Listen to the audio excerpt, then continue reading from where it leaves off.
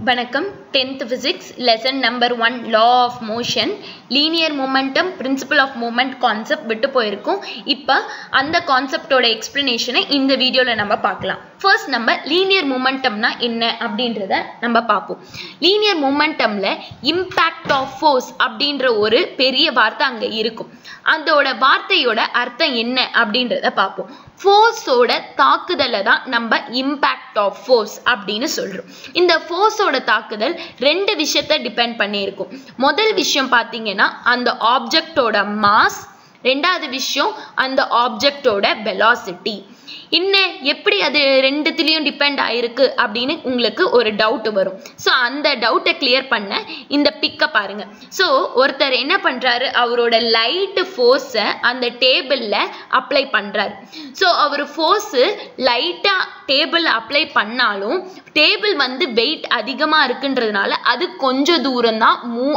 ஆயிருக்கு அப்ப ஃபோர்ஸ் தாக்குதல் ஏற்பட்டுடுச்சு டேபிளுக்கு ஆனாலும் என்ன ஆகுது டேபிள் அது வெயிட் ஜாஸ்தியா இருக்குன்றதுனால கொஞ்ச தூரம் தான் மூவ் ஆயிருக்கு வெயிட்ன்றத தான் மாஸ்ன்னு சொல்றோம் மூவ்மெண்ட்டை வெலாசிட்டின்னு போட்டுருக்கோம் இப்ப இந்த சைடு இங்க பாருங்க இந்த லேடியும் அதே லைட் ஃபோர்ஸோட தான் அந்த புக்கை அவங்க நவுத்துறாங்க பட் புக்கு வந்து வெயிட் வந்து கம்மியா இருக்குன்ற காரணத்தினால ரொம்ப தூரம் மூவ் ஆயிருக்கு அப்ப நம்ம ஃபோர்ஸோட தாக்குதல் எதை டிபெண்ட் பண்ணிருக்கு ஒரே விதமான ஃபோர்ஸ் தான் ரெண்டு ஆப்ஜெக்ட்டுக்கும் பண்ணும் ஆனா அது மாஸ் அண்ட் வெலாசிட்டியை டிபெண்ட் பண்ணி இருக்கு சோ இந்த ஃபோர்ஸோட தாக்குதலை கால்குலேட் பண்ணதான் லீனியர் மொமெண்டம் அப்படின்ற கான்செப்ட் வருது லீனியர் மொமெண்டமை சிம்பிள் எப்படி ரெப்ரசன்ட் பண்றோம்னா capital P okay see linear momentumக்கு ஃபார்முலாவும் இருக்கு அதாவது இந்த impact of force தான் நம்ம கால்குலேட் பண்ண linear momentum சொல்றோம் சோ அந்த force ஓட impact எவ்வளவு நடந்துருக்குன்றது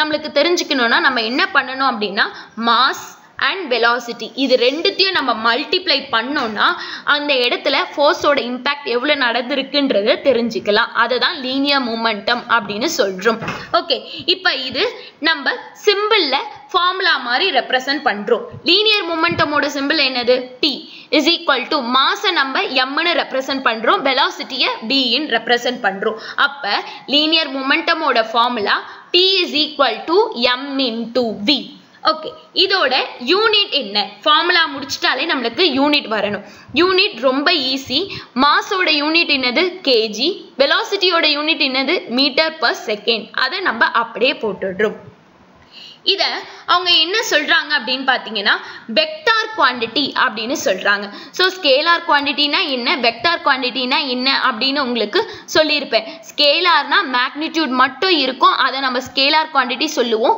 வெக்டார் குவாண்டிட்டினா மேக்னிட்யூட் பிளஸ் டைரக்ஷன் வந்ததுனா அது வெக்டார் குவாண்டிட்டி இங்க velocity வந்திருக்கு velocity என்ன பண்ணும் ஒரு மேக்னிட்யூட் அண்ட் டைரக்ஷனை கொடுக்கும் velocity அப்ப linear momentum வந்து வெக்டார் குவாண்டிட்டி அப்படினு சொல்றோம் ஓகே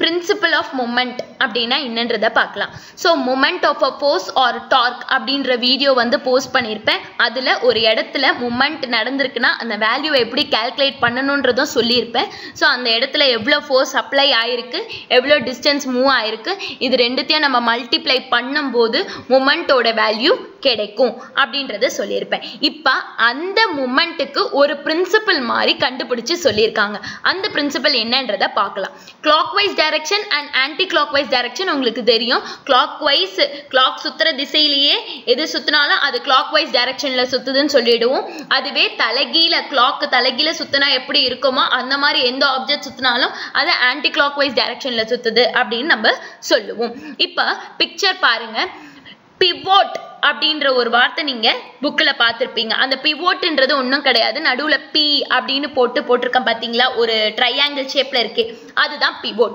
சோ அந்த pivot அப்படின்றத சென்டர்ல வச்சிடுறேன் இப்ப என்னோட ஆப்ஜெக்ட் பாத்தீங்கன்னா ஈக்குலிபிரியம் ஸ்டேட்ல இருக்கு நீங்க பாருங்க அது மேலேயும் கீழேயும் ஏத்தமோ இறக்கமோ இல்லாம ஸ்டாண்டர்டா நிக்குது. ஓகே, ஈக்குவலா இருக்கு. ஒரு இடத்துல மேல ஒரு இடத்துல கீழே அப்படின்னு நிக்கல. ஸோ ரெண்டு பேருமே என்ன பண்றாங்க அப்படின்னு பாத்தீங்கன்னா ஈக்குலிபிரியம் ஸ்டேட்ல தான் இருக்காங்க. அந்த வுடன் ஸ்லாப் மேல நிக்கிறாங்க. ஸோ அப் டவுன்லாம் இல்லாம ஈக்குவலா இருக்கு.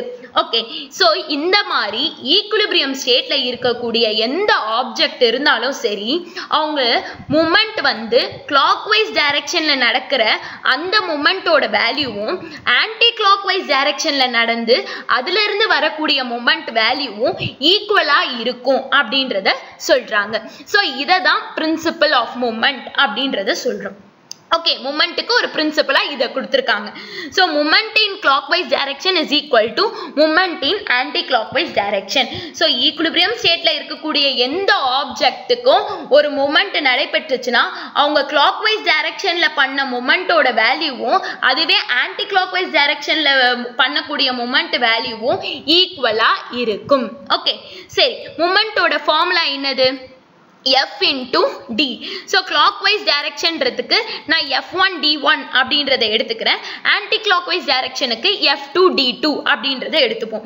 So clockwise directionல சுத்தும் போது force வந்து F1 into D1 is equal to anti clockwise direction போது F2 into D2. கண்டிப்பா force வேற இருக்கும், distance வேற இருக்கும். அதனால F2 into D2 அப்படின்றதை நம்ம போட்டு இதை தான் principle of momentக்கு ஃபார்முலாவா கொடுக்கிறோம்.